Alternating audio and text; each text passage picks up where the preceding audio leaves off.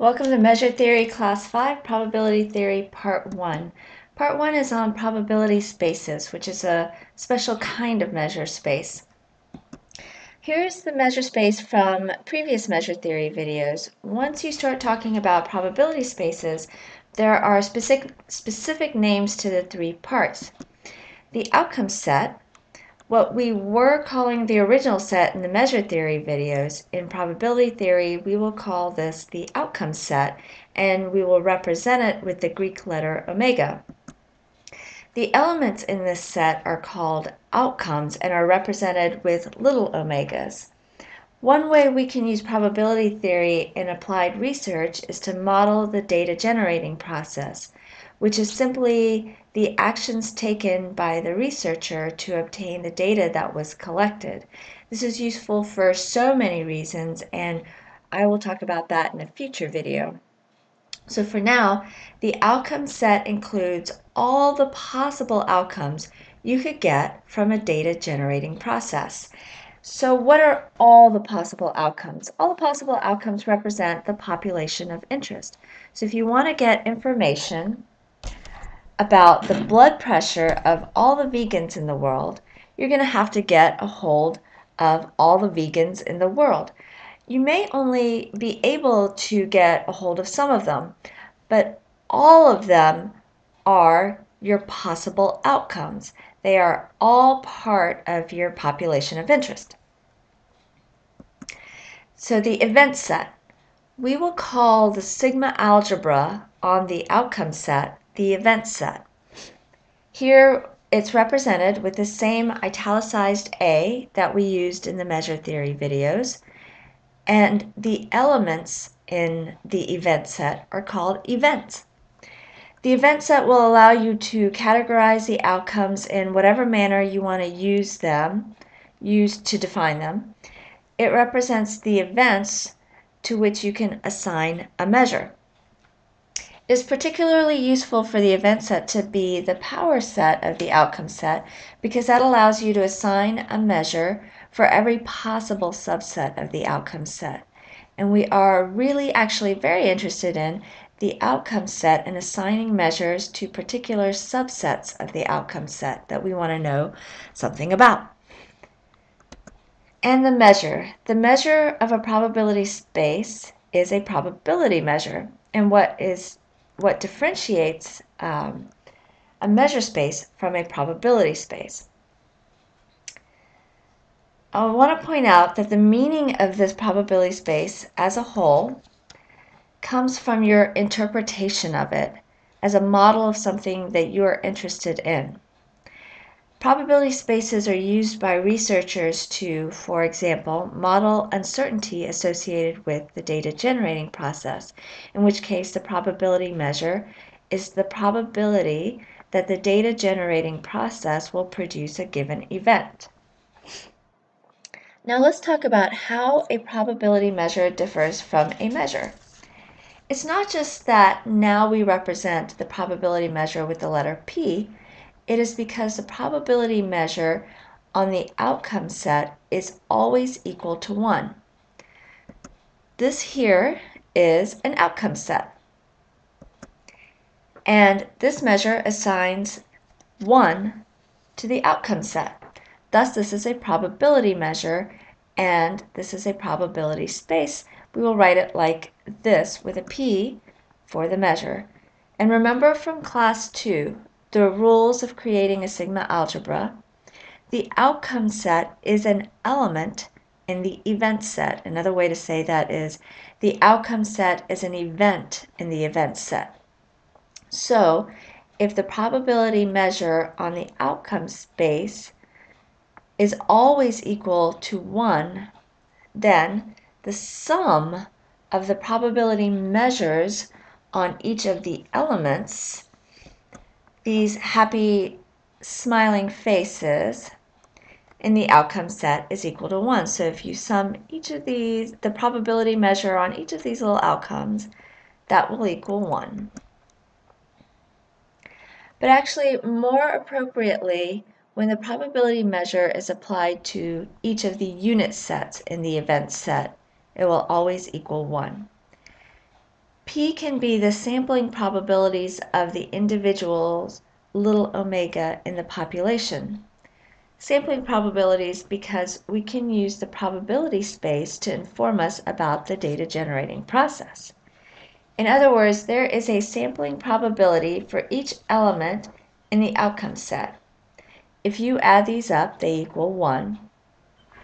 You're adding the probability measure on each of these unit events, and together they sum to 1. This sampling probability reflects the data generating process. But the event set has more than just unit sets in it. So really we're saying that the sum of the probability measures on all the events that would together form a partition of the outcome set equals 1. So a partition is just a group of disjoint, no overlap, sets that together capture all of the elements in a set. So here we can see that this is a partition. Say these red lines demarcate different subsets. You can see here that there's no overlap between these subsets, and yet each of these subsets do capture all of the elements in the set. So this would be a partition. Here, this is not a partition. So you have some subsets. There's no overlap, but not all of the elements, for example, these elements, are not captured in a partition or in a subset. So these subsets do not partition this set.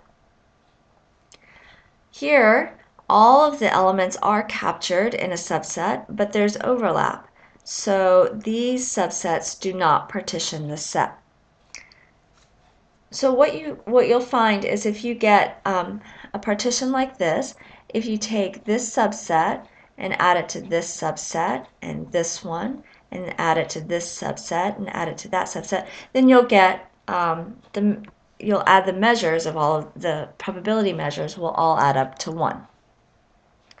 So the sum of the probability measure on all the sets that partition an outcome set equals 1.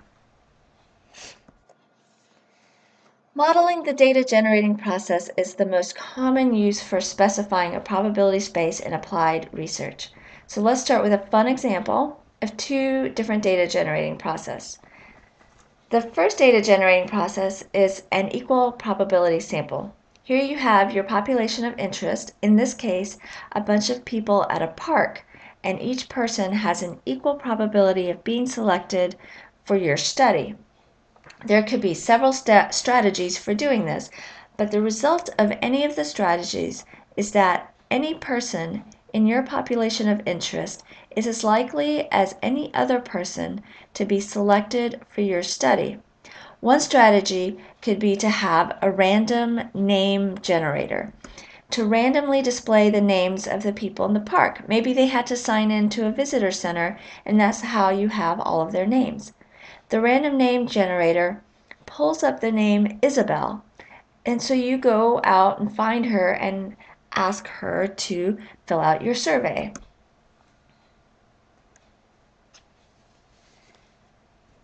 The second data generating process is an unequal probability sample. In this case, whatever strategy is employed, some of the people in the park will have a higher probability of being selected for your study than others.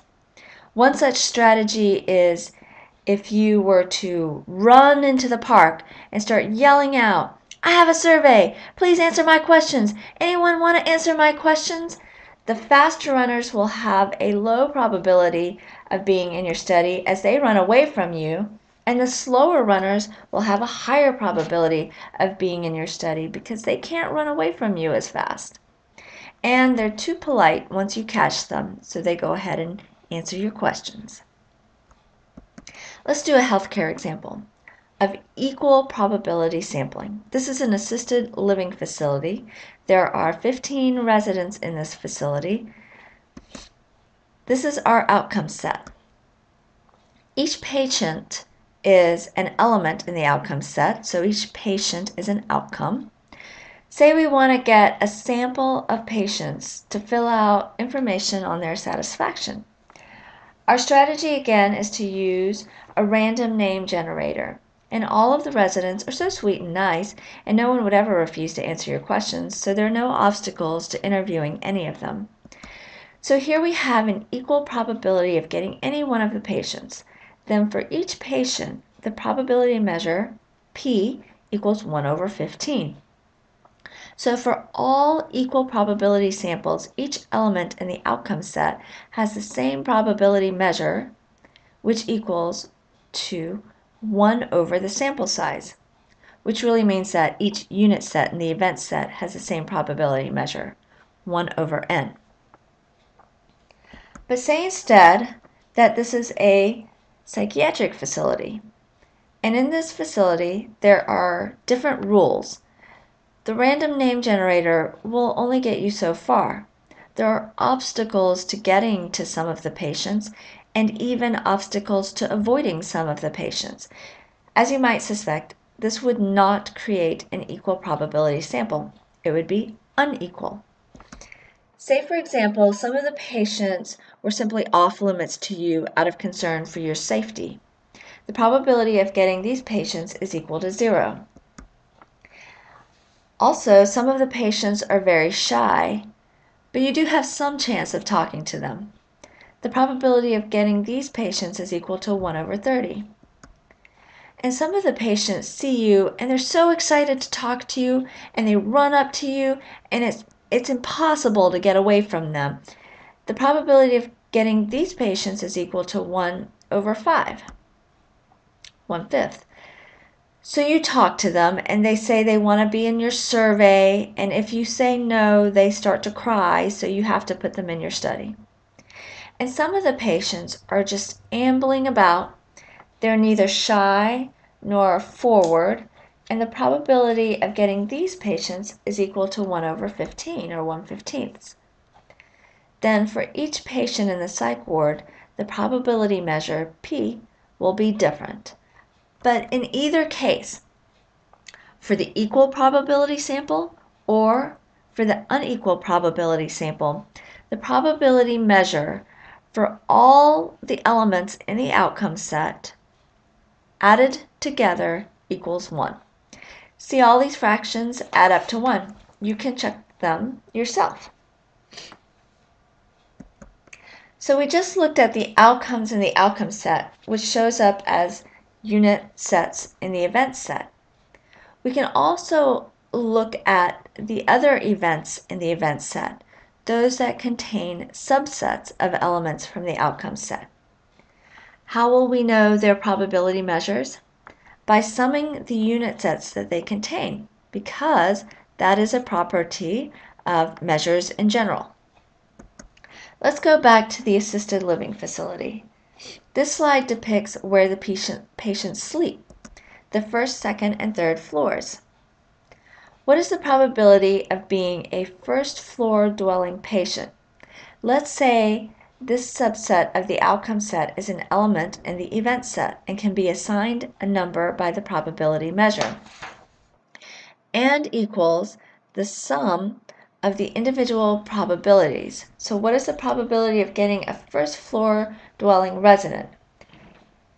It is 5/15, or 1/3.